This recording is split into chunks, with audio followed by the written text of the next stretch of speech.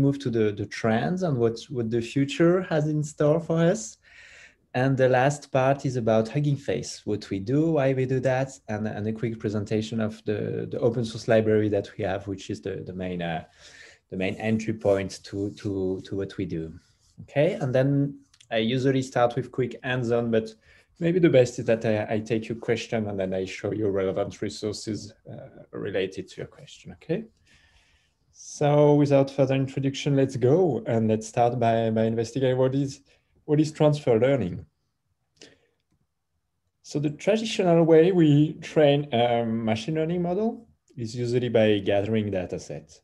Then we typically randomly initialize model and we train it from scratch on this data set to get the machine learning system we use for the prediction, okay? And when we have a new task, we usually do this whole process again. We gather new data set, we randomly initialize a new model, and we train it from scratch again. And the same when we have another task, okay? And this is a bit strange because this is not how human learns. We know that we human, we don't randomly initialize our brain from scratch, right? We use all the things we've learned during our life, what we call usually knowledge. We use all that when we are faced with a new task. Like when somebody asks us to do a new task, we rely on all the things we've seen and all the tasks we faced in the past. And this gives us mainly two main advantages. The first one is that we are really data efficient. Like usually a human, you can give him like just a few examples. You can say like one or two examples and he understands the task. And the second advantage is that we can reach better performances because we can leverage this knowledge to fill in the gap between the training examples that we're given, okay? And transfer learning is one way to try to do that for machine learning model. So last year we gave quite a long tutorial at NACL, a 3 hours tutorial with like 300 slides almost, and a lot of code repository, code examples. So you can check out this link if you want to know more. Today I will just do a very fast introduction about 15 minutes, okay? So there are many ways you can do transfer learning. And what we will talk about today, which is the most popular way at the current moment, is called sequential transfer learning. Sequential transfer learning means that there is a sequence of tasks. And you basically have two main tasks. You can have more, but you have at least two to make a sequence. And the first task is called pre-training, and is a task which can be very computationally intensive and in which you try to actually reproduce what we've seen on previous slide, which is to build a knowledge base. So you will take as much data as you can. For instance, if your target task is in English, you will gather all the English corpus you have, and you will try to train a generic model on that. So by generic, I mean this will be a general purpose model that can then be used in many NLP tasks. So it's trained with an objective which is typically not the objective you're interested in at the end, not exactly the same, but which is a general objective that will help it basically learn how language works. So these are the different general purpose models. You probably have seen some of them if you've been tackling NLP a little bit. These are words embeddings. Skip thought was RNN by LSTM and first sense. And recently the models are mostly pre-trained transformers. So this used to be just word embeddings. So the word embedding is just a vector associated to a word. And now what we use as a general purpose model is a fully pre-trained deep learning model, okay? So this is the first task. This is the first step, sorry. And the second step is called adaptation. And in these steps, you will actually try to specialize your generic purpose model in the specific task you're interested in. So there are many tasks in NLP. If you're not familiar, here is a few examples. Text classification. One example is that, let's say you have a lot of articles, news articles that you want to classify in articles that are related to politics, articles that are related to sports.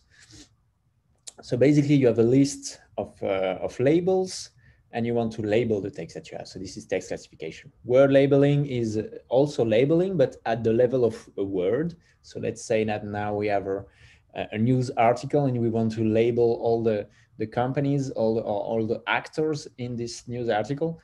and this is word labeling.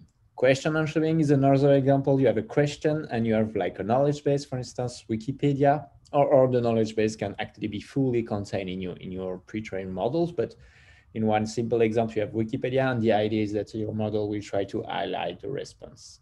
Where is the answer in Wikipedia? Okay, these are examples. So let's dive a little bit in the first step. So pre-training.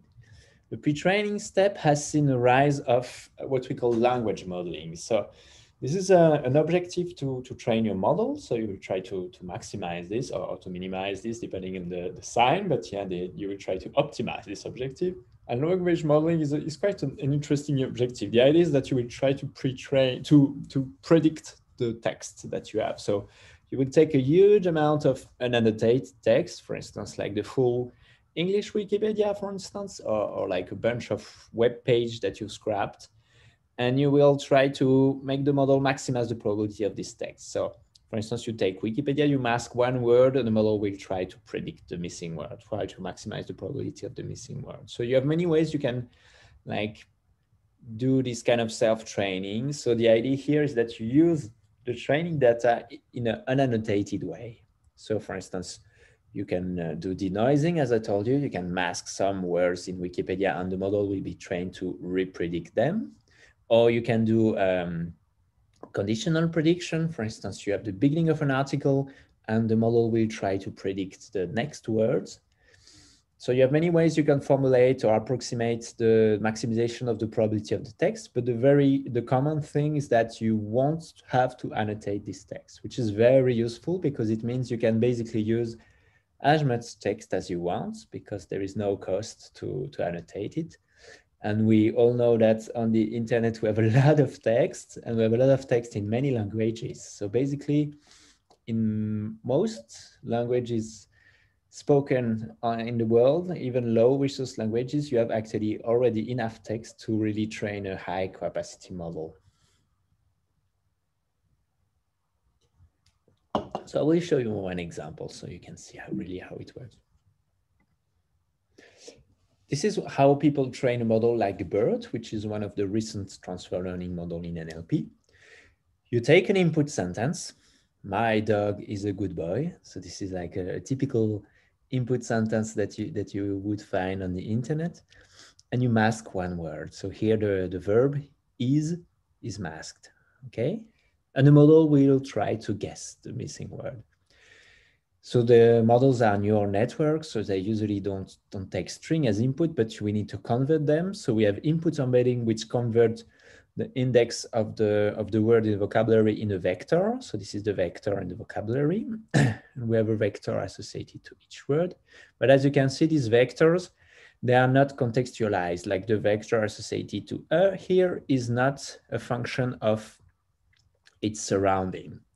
But we would like it to be a function so that this vector associated to mask here could use the left and the right context to go closer to a vector associated to the missing word, okay?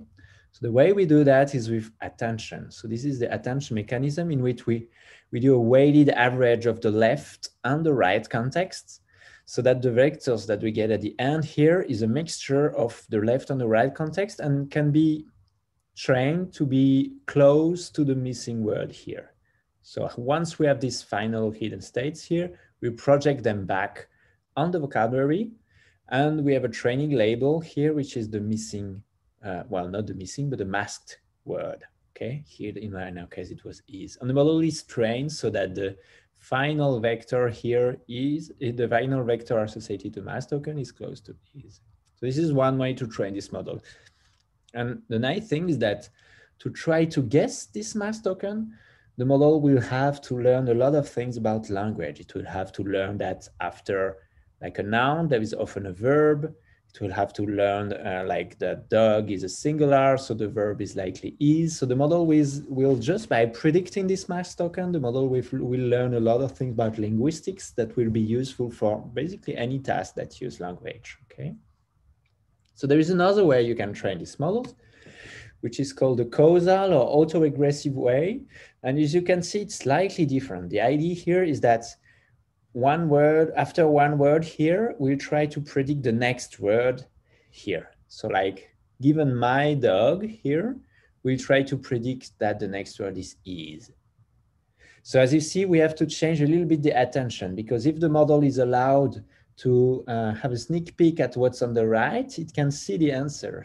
So there is no difficulty to this task. So here, the model can only use the left context. You can see the attention triangles here are different than here, okay? So this model that we call language model, like causal or autoregressive language model, they are inherently less powerful because they can't really use the right contexts, okay?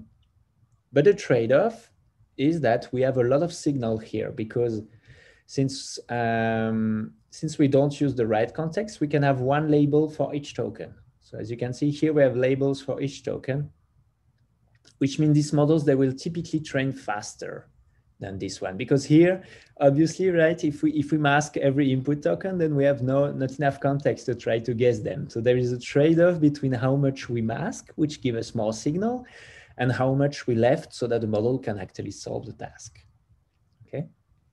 So these are the two main kinds of transformers model. And as you can see, they kind of look a lot very similar. And actually, given one of them, we can train the other. Well, if we take one model like this, we can fine tune it to behave like this and vice versa. They're actually quite close in the end. So these are our general purpose model. We've seen how we can train them in a general way, and we end up with pre-trained representation. And now what we would like to do is adapt it for a real task, like a target NLP task. So how do we do that? And we hope that then we will get the two advantages that I was talking about in the beginning, which was the data efficiency. As you remember, we hope that we won't need to have a very large fine-tuning data set here.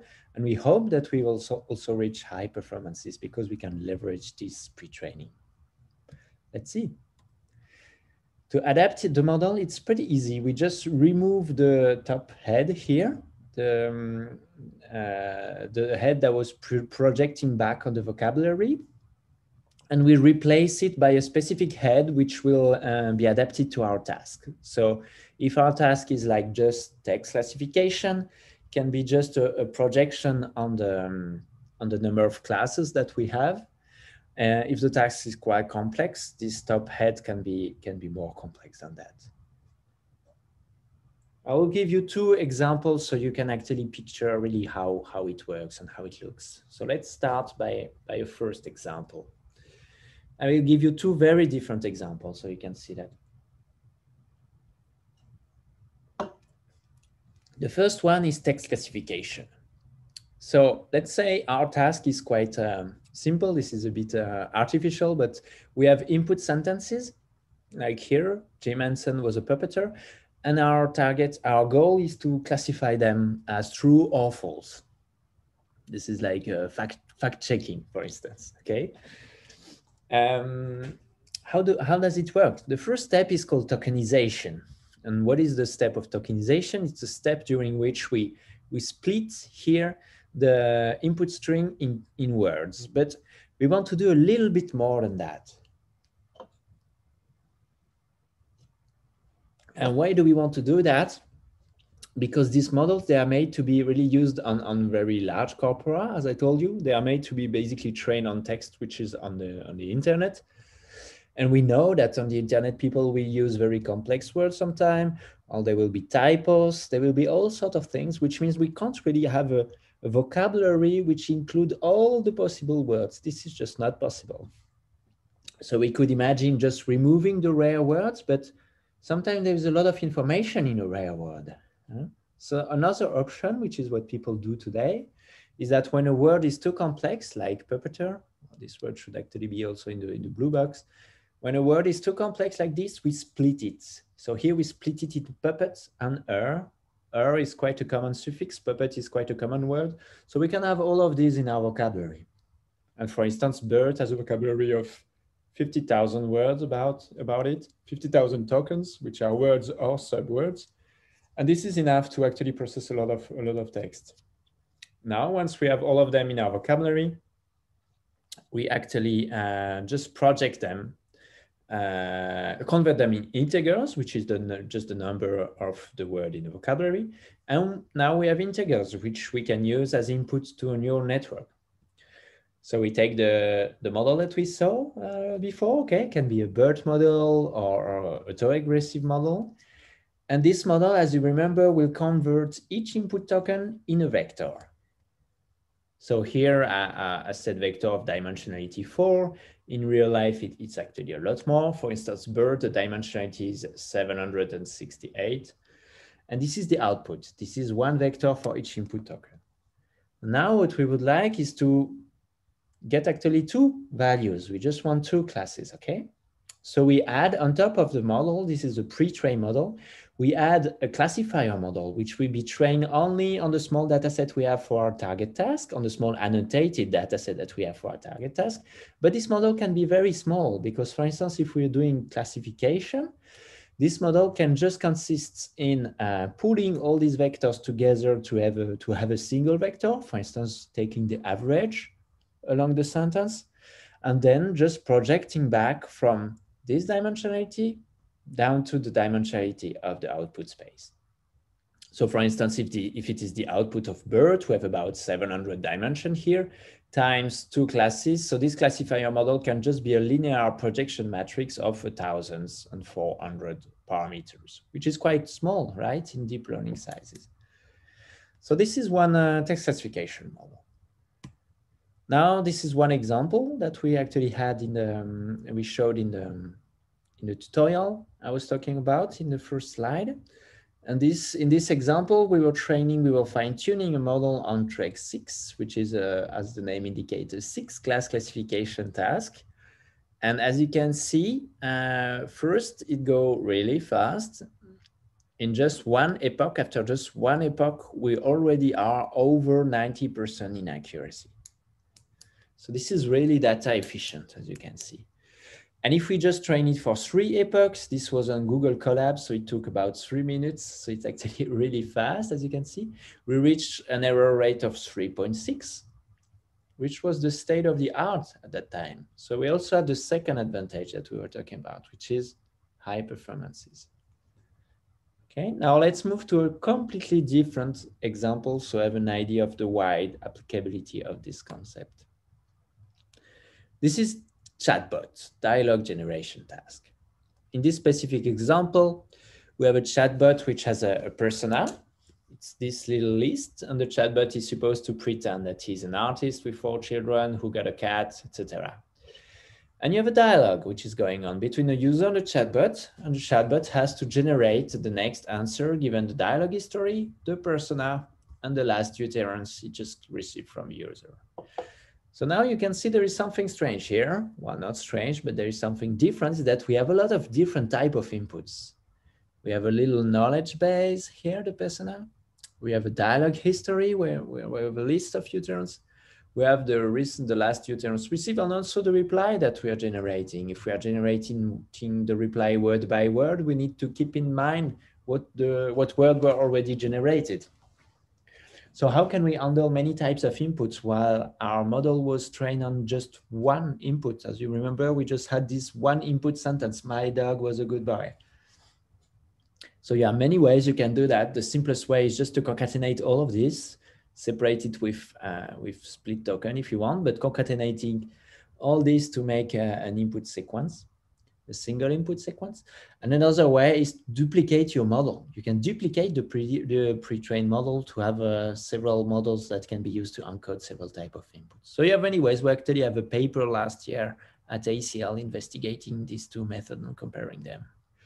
But the end result, and this is a competition we participated in with HuggingFace 2 years ago now at EURIPS, well, a little bit less than 2 years ago. And as you can see, this was I think this was the first time that transfer learning was used for generative model, that it was used actually for dialogue model. And as you can see, the results were really state of the art. We were like far ahead of the competition by leveraging transfer learning. Okay, I showed you a quick overview. And now in this small interlude before we talk about HuggingFace, I want to show you a little bit the trends and the limits in NLP. So there's a few trends. If you've been following the field, you've probably heard about one trend, which is that the models are getting bigger, bigger, and bigger. Right now, most of the state-of-the-art model in research are over 1 billion parameter, which is really, really big because it barely fits in one GPU memory. There is GPT-3, which is about 100 billion. Google trained a 600 billion and almost a trillion parameter model. And this is quite a problem for a few reasons. The first one is that when you look at the benchmark, the official leaderboard that the scientists are competing, you can see that all the top rank are taken by just a few teams and just a few companies, basically just Google, Baidu, Microsoft, Facebook. But there is no university, there is no academia in this. And basically it's really hard for academia to compete because they don't have the resources to train such big models. There's also a question about environmental cost. Training this model and in particular using them in the application takes really a lot of energetic cost. And we know that consuming energy release carbon dioxide. So there is an environmental question around this model. And more generally, also a question of science. Why do we keep scaling them? Do we expect to see some specific phase transition at some point, or is it just to get a little bit better performances on the same benchmark? Okay, this is a big question. I think François Cholet put it quite well when he say training even bigger ConvNet on LSTM, but that's also applied to transformers. An ever bigger data set get us closer to strong AI in the same sense that building taller towers get us closer to the moon. So yeah. So at HuggingFace, we've been fighting for the other direction, which is how we can make this model smaller. There is a few options you can try. First technique is called distillation, which is you take one model that was trained, that was big, and you create a smaller model, and you use this the big model to teach the smaller model how to generalize. And the nice thing that you can have a model which is about the half of the size of bird, for instance, and which keep most of the performances. So this is very interesting. This model, of course, did still bird. This is, I think, maybe one of the most widely used transformer model today. Pruning is a bit different. The idea is that you take the large pre-trained model, but instead of training a smaller one on the side, you will actually just remove the weights from the big one. And here you can reach quite strong sparsity regimes where you have just a few percent or even less than 1% of the weights remaining. This is very nice work by Victor San. And you just have a little bit of weights remaining, but they are enough to keep you very strong performances, so very good performances. And the last option is to do quantization. In quantization, you will just change the weights from full precision floats down to integers.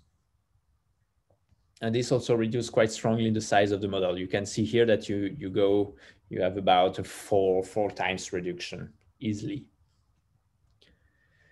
Now, these models, they also have another problem, which is called generalization problem. So generalization is the problem that as soon as you leave the training distribution or the fine-tuning distribution, your model can fail in unexpected ways. So you have two problems mainly. The one is called brittleness, the other one is called spuriousness. They are slightly different, so I just explain you a little bit what they mean. Brittleness means that if you change a little bit the inputs, this model will totally fail, even if the meaning is the same. So here, for instance, it's a question answering model where you have a question, you have a paragraph in which the answer is supposed to be. It's like a Wikipedia page if you want. And the model is supposed to find the answer in the paragraph. And just by adding like a sentence, a little bit distracting at the end, the model will just totally fail. So this is brittleness. And this is unexpected because humans don't fail like that.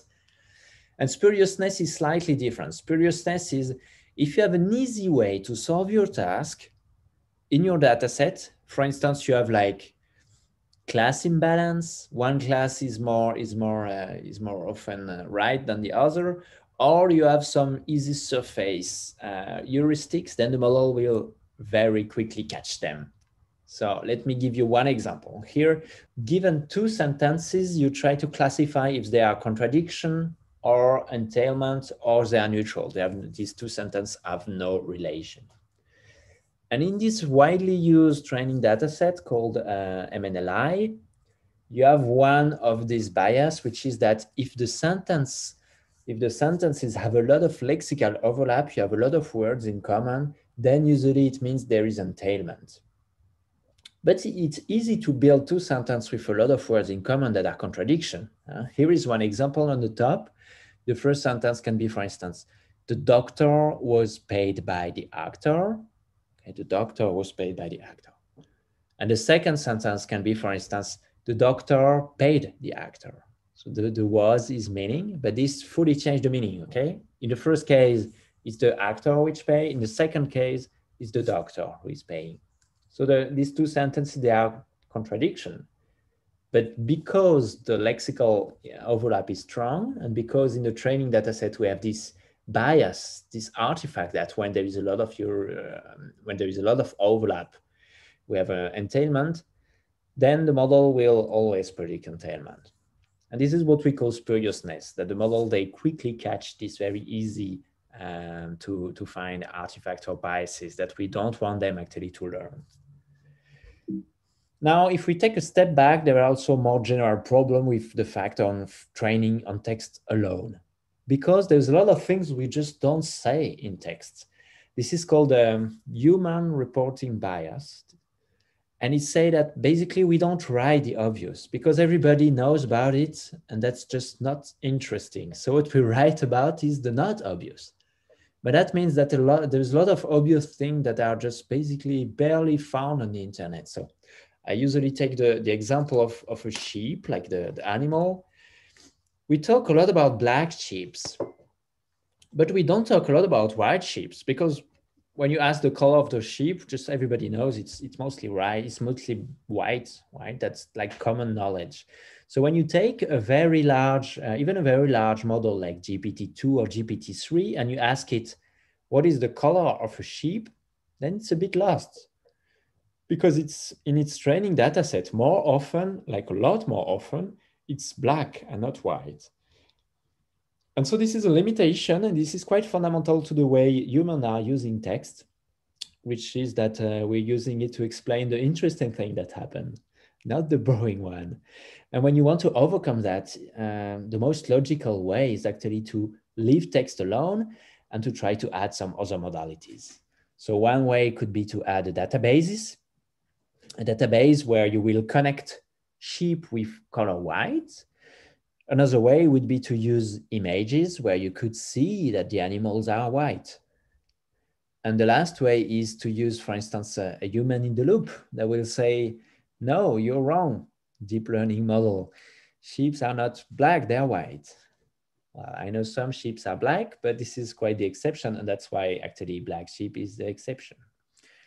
Okay, so, but you need to leave text if you want to do that. And the very last, and this is my last slide on the trend on limits, is called continual and meta learning. The idea here is that we usually train this model once. It can be very expensive to pre-train this to general purpose model. For instance, GPT-3, the last model by OpenAI, costed between $6 and $10 million to train. But it was trained just before COVID, just like a few months before. And so it has actually just no idea what COVID is, which is very stupid. Well, which is a shame, because COVID is just a strong element in our life today, right? We should be able to add this new piece of knowledge. But it's very difficult to add new piece of knowledge to these models because of the phenomenon called catastrophic forgetting, which is if you try to add some new piece of knowledge, usually it forgets a lot of other things. And it's hard to keep everything in the memory of the model. So this is a very open question here, but I think it's a very important one. Now we finished about the science part. the science part, and I want to move to HuggingFace on our open source tool. Should I take some question now, or maybe it's better if I keep them for the end? Let me just check if there is. I see we have a few questions. Maybe if you now is a good time. I can't see them actually. Maybe I should. Just click the Q&A tab. Yeah, I think it's probably open somewhere else. No. Okay. Up. Oops. Okay. Maybe I can move this here.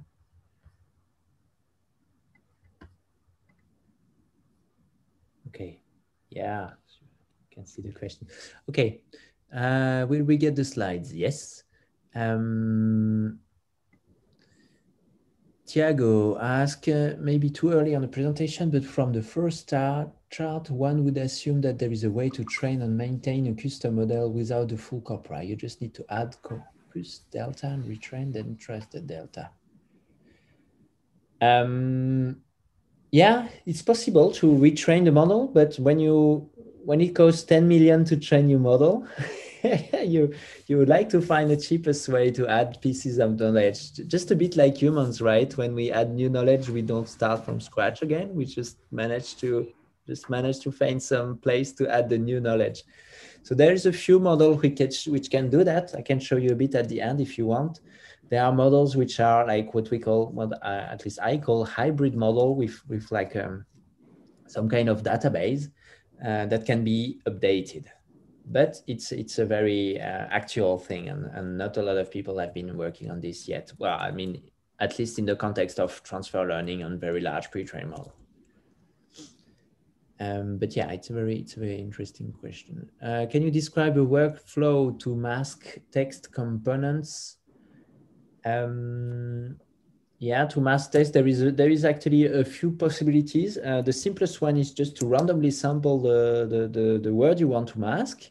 But some people have been doing a smarter thing and have been trying to mask, for instance, just the part of a sentence, just like expression, for instance, or like sentences, and it can give better performances. This is also a direction today that people are trying to optimize a little bit the way they mask and denoise. So it's a very good question. There is some models like Orca or Pegasus, so I can give you some links if you want to read papers on that, but there is a lot of people trying to investigate how we can do that better. What are the visualization tools? Ask Arish, what are the visualization tools to see patterns in entities that you get out of NLP models? This I don't really know. I can give you, I will give you at the end a link to our forum, which is an open forum by HuggingFace, where there is a lot of people, and you can maybe ask this with more details, and some people maybe know any good tools. Why has it been harder to do transfer learning in NLP compared to images? That's a good question, because you're totally right. It started in computer vision, and now it's in NLP. I think one of the main reasons is that in NLP, you need a very, very large corpora to start to see some strong and consistent benefits from using transfer learning. This is why also these models are actually very expensive to train. So if you don't scale to big enough corpora, you don't really see a strong enough effects, basically. So it's not really harder, but it's definitely, it was more computationally intensive for some reason. Can we compare, as of today, the transformer approach with classical AI, old approach like grammars and predicate? Yeah, we can on some benchmark, and usually it works better because it's more flexible, and it can be trained on a wider vocabulary and like more open domain data, which means it's more robust to small changes in the inputs. But on the other hand, it's less robust on some stuff, like what I showed you, this brittleness thing. This you see them less with grammar. But grammar, they are less usually robust to extending to out of domain data. Yeah. So there is a trade-off. Can you use dialogue to further train a model? Yes, for a long time it didn't work, but recently it has started to work. So people call that reinforcement learning. where you have a feedback. You have feedback from a user on the output of the model during training. Or sometimes we call that human in the loop. There is two main results this year that I've seen. One from Facebook New York, from the group of Jason Weston, who has been for a very long time experimenting with chatbots and interaction with humans. And another one, which was the summarization results. I think it was by OpenAI. So I can give you some links, or you can, the same, I will give you the link to our forum where I'm usually, so you can ask again this question and give you the pointers. I'll answer last one and then I move on. The COVID example on GPT-3, it's not possible to add new layers with the COVID details while maintaining the past information. Yeah, no, it's not possible. That's the point of transfer learning. Not really. Transfer learning is like is more like reducing. So transfer learning, you start from a model that should have everything, and then you actually filter out to keep only the thing that you need for your task. But transfer learning does not solve the other problem, which is starting from a small model and like increasing the sizes. Transfer learning do it this way. You start from a model which is trained on the huge corpora. So you hope this model will have just everything. And then you filter out basically just what you don't need and you keep what you need for your target task, okay? But if your target task has a wider scope than the input, then you're trashed. It doesn't work. It's not the solution to your problem. Okay, I can answer last one. How many of the corporate model noted are under patent lock? I think none of them. Yeah. Do we risk walled garden around the best model? Yeah, I don't think so. But to be honest, the legal status of a trained model is quite blurry right now. Nobody really knows if it falls under the umbrella of like a copyright law. Like some of these models like GPT-3 or this generative model can be used to actually regenerate some corpora. So this opened the question of, do they contain copyrighted information? Some of these models just cannot be used to generate copyrighted data, like BERT, for instance, cannot be used for that. So it's a lot harder to claim that they can be a way of sharing copyrighted data. Okay, yeah, I think I'll move and then I'll take the rest of the question after. So what we do at HuggingFace. You can still see my slide, huh? Yeah. HuggingFace has one main goal, which is democratizing NLP, in the sense that we try to make all these new tools more accessible to everybody. We have a core research goal. We also have a research problem, which is trying to understand AI, and in particular, the notion of creativity, adaptability, interaction in AI. And we actually started as a chatbot company with a product that was rather successful, about a few million users. And while we were developing this product, which was a chatbot, a game, we actually started to open source some tools we were building. And these tools got so much interest from the community that after about 1 year, we were fully working on the tools. And so we decided to actually move the focus of the company to this open source tool and to just try to accelerate just the work of everybody. And we were like, okay, if we catalyze the research in NLP, this will actually solve our original goal of solving chatbots for games. So we decided to do this full-time democratization and sharing. And we do that basically in two ways. The first way is called knowledge sharing. This is why I'm here today to talk with you. And this involves trying to communicate this latest research, this latest breakthrough in AI. We try to educate people about them. We try to share the great news of these new models and this new way to use them. So I organize a lot of tutorials in big NLP conferences. We organize workshops. We try to push also for the good direction in our opinion. For instance, we try to push for smaller models, try to push people to make models that works better. So for instance, in a workshop that was just last week, we had a competition on trying to make these models more efficient. So we do a lot of things like this. And the other aspect is about sharing codes and sharing models. So we are trying to build what could be seen as the GitHub of model sharing in some way, which is just a way where everybody can access this pre-trained representation in a very simple way, in a very efficient way, and also in a way that enables the community to collaborate.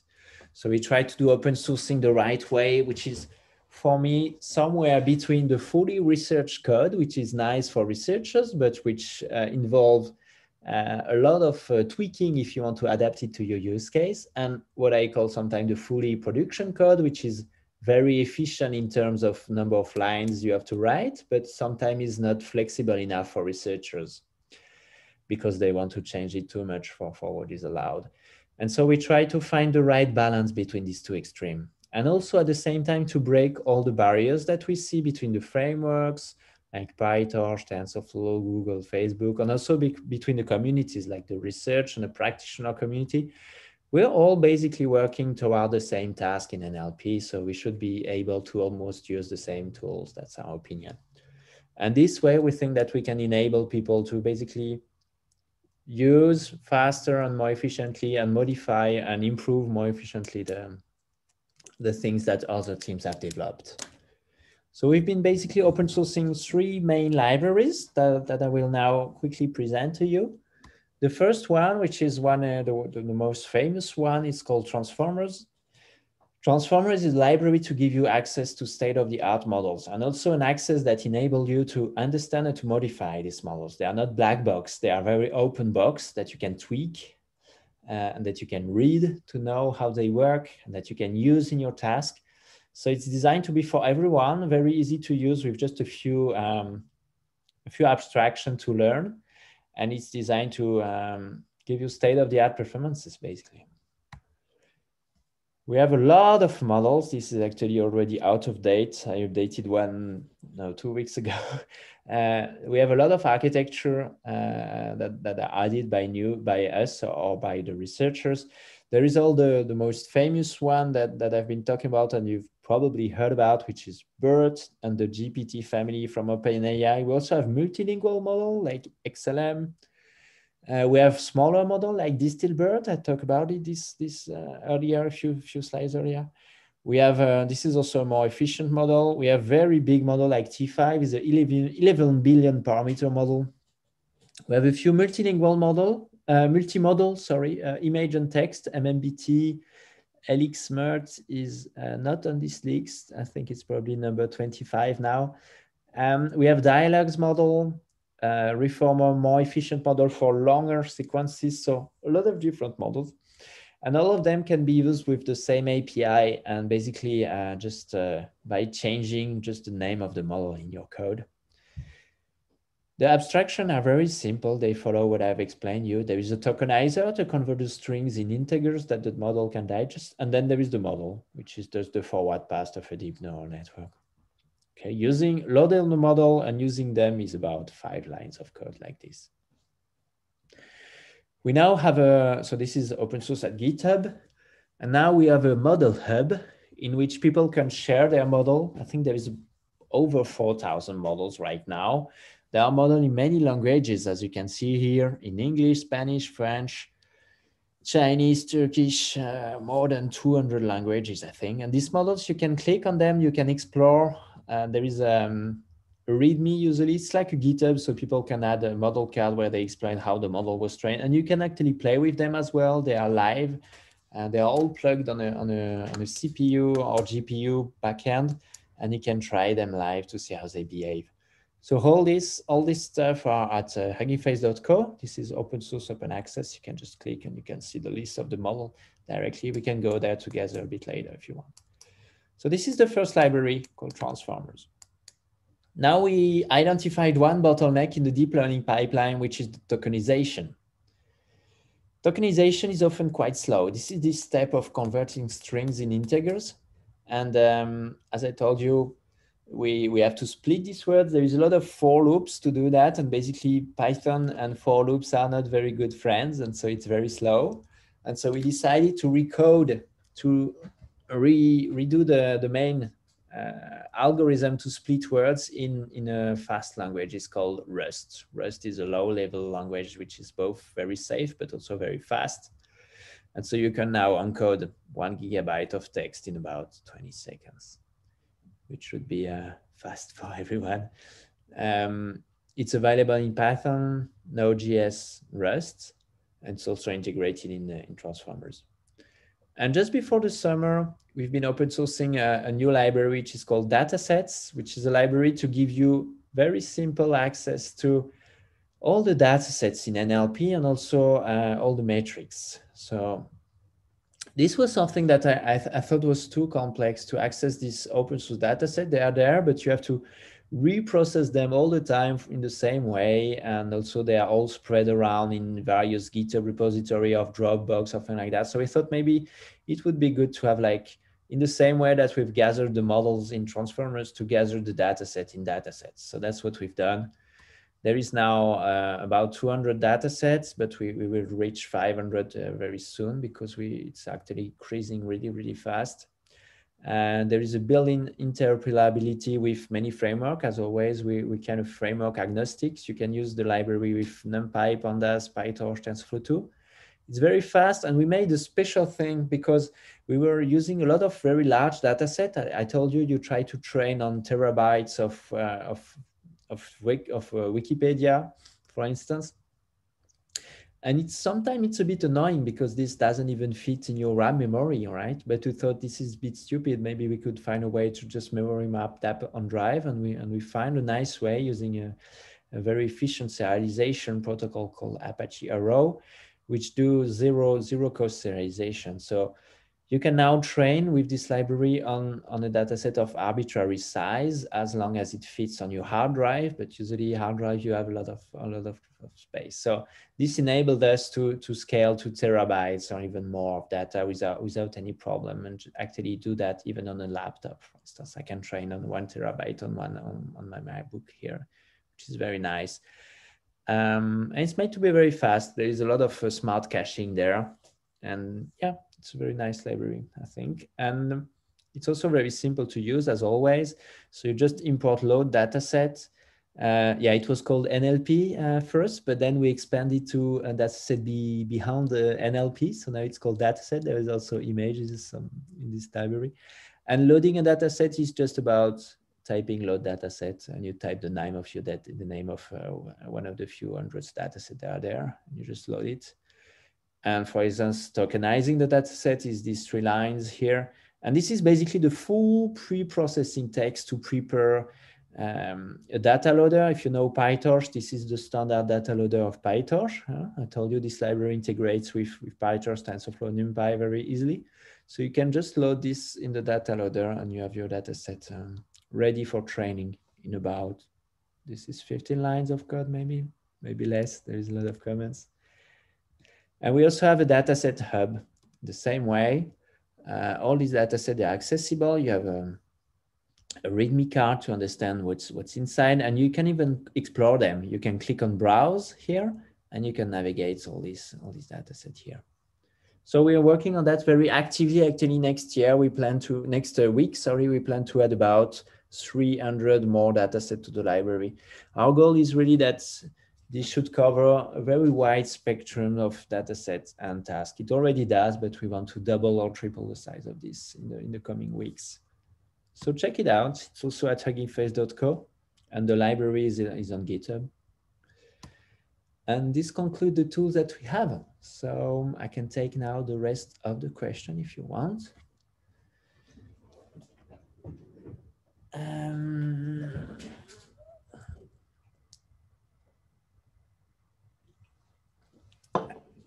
And if some of you want to ask your question with your voice, I think it's also probably possible. Okay, let's take me a few of them. I'll try to go fast so I can answer as much as I can. But maybe just one thing actually to show you, if you can, yeah. Let me try to just share you, because I want now to show you maybe some actual resources and links related to what you say. And so the first link I want to show you, can you still see my screen? Yeah. Classica. And the first thing I want to show you is discuss.huggingface.co. Yeah, maybe just I want to show you, just go to huggingface.co. And here you have actually everything you might want to need in this menu here, which is a little bit hidden. Can you see the huggingface.co here? Yes, we can. Yeah, okay.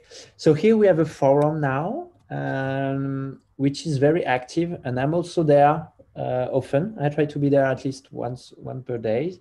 So here you can ask a lot of questions. Don't hesitate, you can ping me. So if I didn't have time to answer your question here, just go to the forum, you make a new topic, you have topic for beginners, so you don't have to be shy.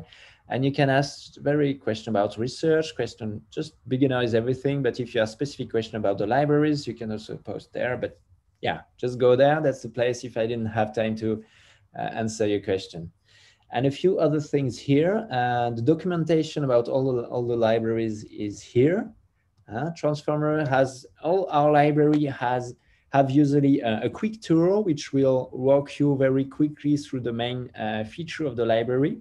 So this is a good place to start exploring our libraries. Okay, the quick tour, this is a quick tour for Transformer.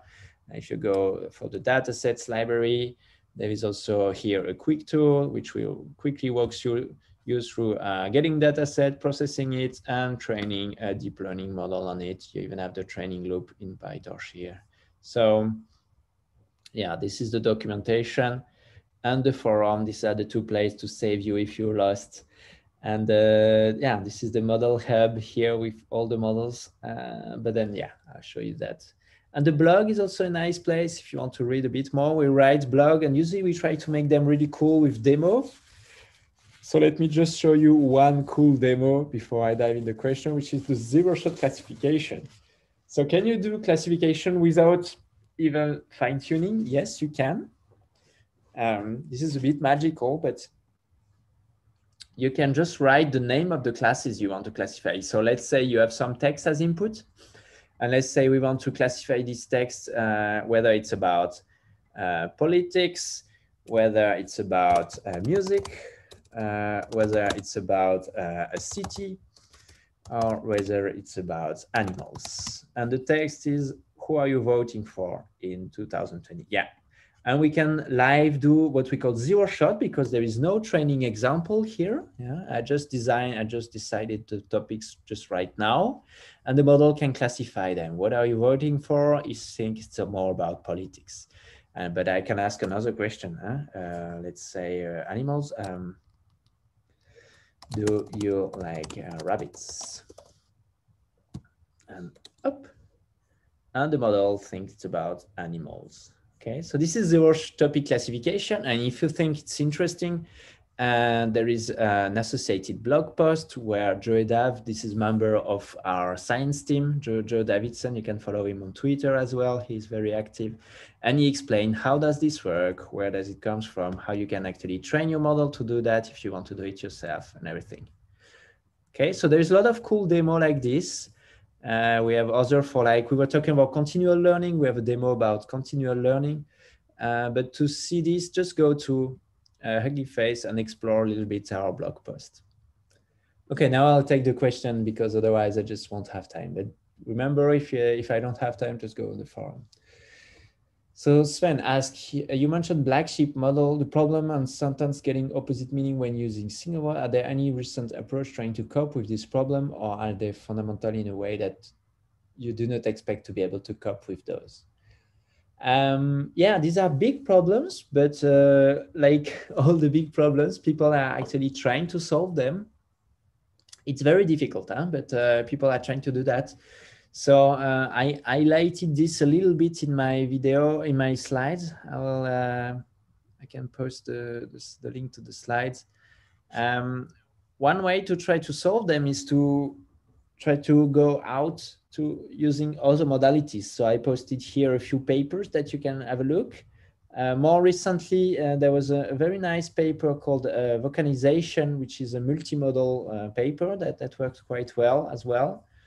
Vocanization, if you type in vocanization, there was actually a meet review article on it.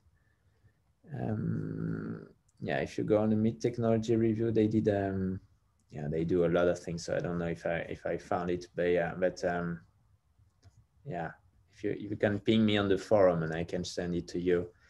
But yeah, some people are trying to solve this, and I think one of the most interesting way to try to solve this is to do multimodality. I think that's the most interesting way. But yeah, there are many options. So you can check in my slide, or you can try to read the MIGTEC review and find the vocalization paper by Hao and Mohit Benzal. Kirin, today most NLP problems seems to be about calibration of models rather than models themselves. Do you think that the pre-BERT area is a dead end for research now? No, I don't think so. I think it's still very interesting in that linguistic was a very big part, and I'm very confident in the fact that linguistics today is probably the way for us to go further in how we evaluate how our model works and how they fail and why they fail. So there is a revival of linguistic right now, I think. But I mean, when I reach right now, it's like really recent, like a few months to 1 year ago, where people understand that's probably the way to understand the failure of these models is actually to go back to pre-deep learning era, and in particular to use that not really to design model, but to use that to probe models better, and to use that to probe the phenomenon where models are failing, to understand their failures. Warren asked, how did we come up with the name HuggingFace? Ah, yeah, that was a bit of a joke. So, so as I told you early, we were actually a game, more like a game company. And so the game was used mainly by millennials, like teenagers and people in their 20s. And so we wanted something fun, a fun name. And we also thought that it would be nice if one day we have a very big company that we have like an emoji as the logo, like something a bit not serious. Now, now today we are doing very serious stuff. So the name is a bit a joke, but I think it's still a nice name. If I want to add features other than the word embeddings, the place to do it is where we add the task-specific head at the top of the model. Yeah, that's actually a very wide question, Lapid, and it depends. Some people try to add it in the input, trying to add the feature as new tokens, for instance, or as new way to formulate the inputs. And some people try to add it at the end. So the two options can work. Yeah. So if you want to know, you have to dive really in the specific use case you try to do to understand what is the best. Yeah, sorry, I don't have a yes or no answer. This depends. Kai say, can you describe what a sentence level model looks like? Do you mask a full sentence? Yeah. There is a model which is called SpanBERT, which was now everybody do like that. Oh yeah, it was on Facebook. Yeah. So SpanBERT is the first model who tried to do that. And they try to, it was a very nice paper by a very cool team. Maybe they have an illustration where we see a little bit. Yeah, you can see. So here you can see they mask like full sentence, and they use the token at both ends to try to help the model to guess what was missing. And what they show is that it works better this way. Actually, the model, they are more robust when you mask full sentence rather than just one word, because it's a bit harder and it helps them learn a bit more about English. Eric say, do some model work better on different languages? Yeah, definitely. So the models, they have, if I go back to huggingface.co, something interesting for you is probably also the languages pages, which list all the languages that we have modeled for. So you can see there's a lot of them, and some are pretty rare. And well, for some of them, we also have just not a lot of models. Well, we have models for almost every language is in the ISO classification. But yeah, some models are definitely different, and you need a model which is trained for them. So you have a few multimodal models like this one, and these models like BERT, multilingual, for instance, they are trained on several languages at the same time. So BERT multilingual, for instance, is trained on about 100 different languages. And so it can handle all these languages at the same time. So some models are naturally multilingual because they have been trained at the same time on several languages, but some of them are just monolingual. In this case, you want to select the one that knows the language that you're working on. Yeah. Do we provide? Hey, Thomas, sorry to interrupt. Would you mind to post the previous, you show the paper, would you mind to post the link to the chat so we can sure. Click it? And also the website, the one you are showing right now, I think the HuggingFace.co is the website. You also can post just copy paste to the chat. Let me, we're about the end. So let me post links now to everything. Yeah, discuss exactly. Good thing. Yeah. So HuggingFace.co is the main. Yeah, that'd be great. And I see we have quite a lot of questions, and I don't think we have enough time to answer all of them. We have a few folks raising hand. I guess they want to speak to us questions. Maybe I can give them a chance to let them to speak, ask questions. Definitely. Okay, hi, is Sophia. I unmute you. If you have questions, you can ask. Please go ahead. Hello. Yes, go ahead. Oh, hi. You have my voice. Yes. I was wondering, in dialogue generation, does it help and make the process faster or better if we use text classification? If we combine text classification algorithm with dialogue generation, so before so that it could have a better idea of what it's gonna generate, because the model this way can know the classification of the text. Yeah. So you remember, maybe I showed you the competition we participated in at NeurIPS, and we were actually doing that. So I can just post you a link to my paper. Oh, okay. Let me post a link to that. That was a short paper, transfer. Yep, there you go, and you can have a link. There is also a repository with the code. I think it's probably in the paper. Yep.